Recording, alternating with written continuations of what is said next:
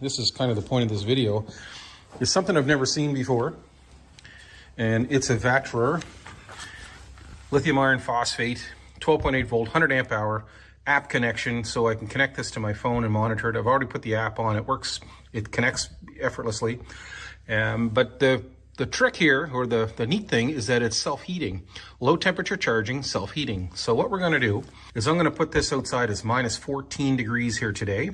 And I'm gonna put this outside, and I'm gonna use my infrared gun in a couple of hours, and I'll report back and see what the temperature of this self-heating mat is.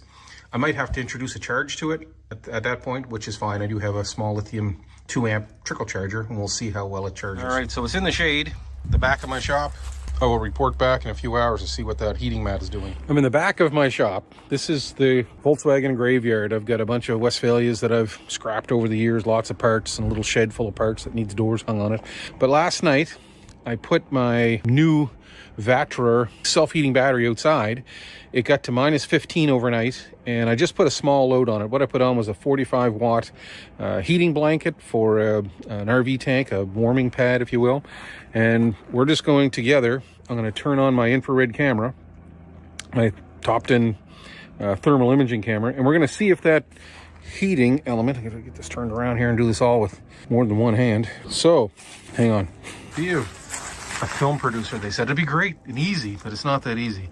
So, here's a picture, here's the video of that Vatrer. I've got this small heating element, this little heating pad, just an RV heating pad. You'd put this underneath your RV tanks to keep your water from freezing, your black water from freezing. So here's I'm trying to do this all. You can see the red, that's the case of the case of the battery. I'm trying to get this to focus in. There we are, we're at 7 degrees. Is that where we're at? Minus 2, minus 2.3, minus 1. So you can see it's minus 17 to the right of that battery, or just above the battery, and only minus 1. So it's warming up, definitely warming up. You can see just the heat signature, the color change. I don't know how to keep that angle from going. Of course, the death of these batteries is turning them on, trying to charge them when they're cold. But if you can keep this warm, and it's self-heating. So anyway, step one, pass the test. I'm getting close to buttoning up this project. This has been the rainy day, snowstorm, too cold to work outside kind of project. This is Project Lazarus. You got to take these projects in bite-sized pieces. Doesn't matter what you're trying to do, whether you're building a shed or a building or a house or building a camper van or a boat. And I've built houses, I've built a boat, I've built countless camper vans, hundreds of camper vans probably, but you got to start somewhere. And what makes the most sense to me is to start with the mechanicals of this van. Make sure this thing will start, shift, stop, drive, get the suspension tidied up, make it safe, make it so it'll pass the safety inspection in the province that we live in. The next thing to do is to start cleaning and take an inventory of the things that will make this thing a better van. This van is a van that I didn't want to fall in love with and restore it, which means I don't want to spend the money and put a 5-figure body job on this van. This van is not going to be worth $10,000 more with a $10,000 body job put on it. This van is going to be mechanically fresh from one end to the other with good electricals. I've got a good, reasonable battery to put in for the house battery. I've got the propane, all the burners working on the stove. This will not have a fridge, but it'll have provisions for a cooler. There'll be a space here for a porta potty, which I think, in my opinion, is more important than a fridge, because you can add an external fridge pretty easily. The cupboards have all been taken out. The floor has all been scrubbed. All the metal's been scrubbed. All of this has been scrubbed and put back in. And then the next thing we do after we get that fixed up was we move into the cockpit and we make it comfortable to drive. So I got a leather wrap to put around the steering wheel. I'm going to make sure that all the instrument cluster lights work and the heater controls are put back where they belong. And I've got a Bluetooth Kenwood stereo to put in it, and some new speakers and storage pockets on the doors and a little center console. All that kind of stuff that's going to make this van better than the average $15,000 van, which is roughly what this van is going to be worth. It's got a fairly recent 3-window canvas. I had some scrubbing to do to get it clean, but it's in good shape. It's not rotten or soft. So anyway, the next step for me, before I put all the rest of this kitchen back together, is to deal with the electrics of this van. Some people are afraid of electrics on a van or a camper or a boat or whatever, but I don't mind a bit.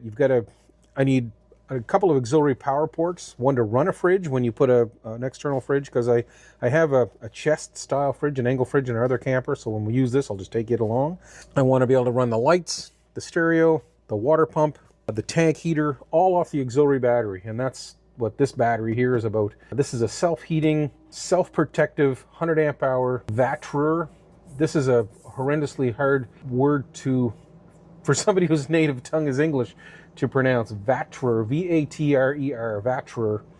And I'm probably not even pronouncing it right. This is their 100 amp hour battery that they sent to me to try. I've got 200 watts of solar on the roof from Bouge RV. And I've got somewhere here in the back of Beyond, a 30 amp MPPT solar charge controller, which will end up going right up here behind me. I've already got the wires run from the solar panel. So they'll go to the input, and then there'll be two wires that come out to the output, which charge this battery. And then there'll be 2 wires from here that go to the positive fuse panel and the ground of the van, so that the load will be measured from here. We'll be able to measure how much current's going out. This has got an app that we can also control. You can measure the temperature of the battery. I put it outside today with a load on it and a small trickle charger, and I used my Topton infrared thermal imaging camera app on my phone, which is kind of another very handy tool, which I didn't even realize I needed. And the load I put on it was only 3.5 amps, so it wasn't a tremendous amount of load. But I ended up putting this out all night, so this battery was minus 15 degrees, or I think it was minus 17.2 according to the thermometer. And then open the app and then put a charger on it and a small load, and it got up to 6 degrees Celsius in about an hour. So which means at that point, once it passes the freezing threshold, 32 Fahrenheit or 0 degrees Celsius, once it starts climbing up, then it'll start to accept a charge at that point. This will be really handy in this van. If you guys have been watching my channel for any length of time, my dream trip has been to leave here and go to the Pacific Ocean. And it's over 5,000 kilometers one way, like 5,600 or something like that, in the wintertime. It sounds really ridiculous, but which means I need to have a source of heat, need to have a reliable power source, and of course the mechanicals of this van have to be reliable too. So get the engine all tuned up and oil change, and had the fuel system even changed, clean the injectors, and whatever I can do to make this as reliable as humanly possible, I've done it. So if I have a breakdown along the way, I'll deal with it. I'll take enough tools and hopefully enough spare parts that I'll be able to fix what goes along the way. But to make that all work, I need to make sure that I have a system in this van that's going to support me. I've been typically using sealed lead acid batteries, deep cycle group 31s in my camper van build. They're horrendously heavy. I think they're around 80 pounds. This here is not. This here's in the 20-some pound range, and it's probably the best bang for your buck. I'll try to find a link for this battery and put it down below. But if you need, ideally I should have 2 of these batteries in this van to run the diesel heater overnight. I got to find another place for that diesel tank. That's another thing I haven't figured out yet. There's always a problem to solve. But anyway, this battery is going to be the key that's going to run this whole system. I'm probably going to take one of my Blue Eddies as well for the 12-volt outlet if I want to run my electric blanket for an extra day. Let's say I get sick, or somebody gets, if I get, I don't know, twist an ankle and injured and don't want to drive that day, I can hold up somewhere in a Walmart parking lot for an extra day if I have to. And without running the van, I can continue to keep my heater going if I have that Blue Eddy, or I have run my electric blanket. Most of the times, it'd have to be pretty cold for me to need to run the furnace all night long. So I would run the furnace until I went to bed and then turn it off, have my electric blanket on so it keeps me warm while I'm in bed, and then the remote for the furnace is going to go on the wall here, and I'll be able to click it on in the morning before I have to get up. And that way at least that warms the air up in here and makes it livable. And I'm going to have the floor, I've got lots of sound deadener I'm going to have on the floor as a bit of an insulation as well. I've got a half inch sheet of plywood and then some carpet. So this will be a comfortable little place to stay. And I want to have this ready to sell, let's say by the long weekend in May. These big projects that I take on, it's not always the project or the dreaming of using the van, let's say, in this case, that is as much fun as the planning, as the shopping for the parts, as the looking for the elusive missing shelf that fit in there, the right one that's been long gone. So luckily I have a couple of cadavers in the backyard that I can take the parts from, either duplicate it or use the parts completely. I completely disassembled this kitchen this morning, and to repaint the rusty faceplates and the grill at the bottom of the fridge door and the little grill that goes along the back of that wall. Things like that that just change the attitude of this van. It'll make this van a lot nicer. I have the new decals that go around the stove, the little controller here for the battery and the water tank, and I've got a new water level sensor and new lights for in here and grills that where the cooling air comes in. I've got some aluminum ones of those from Vanagon Life. I got all these little trinkety things. I've got a console that my friend Jim had donated to this cause that we're going to put into this. It's a center console that fits in that just over the factory console, but it adds a couple of cup holders and a little drawer, and I think a 12-volt outlet in there as well. So little things like that. And you know, there's a couple of Amazon purchases that thrill me.